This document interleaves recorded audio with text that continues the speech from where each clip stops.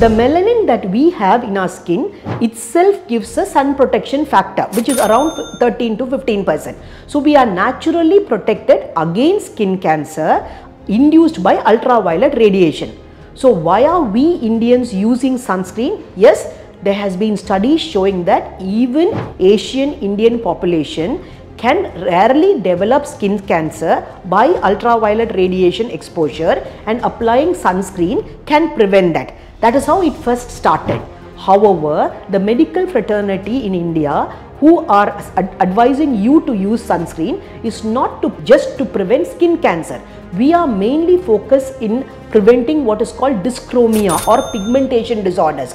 There are so many pigmentation disorders which are caused by exposure to ultraviolet radiation, and definitely sunscreen helps to reduce these pigmentation disorders called dyschromias. And don't forget to share this video with your friends who would be interested in such very important information, and don't forget to follow us.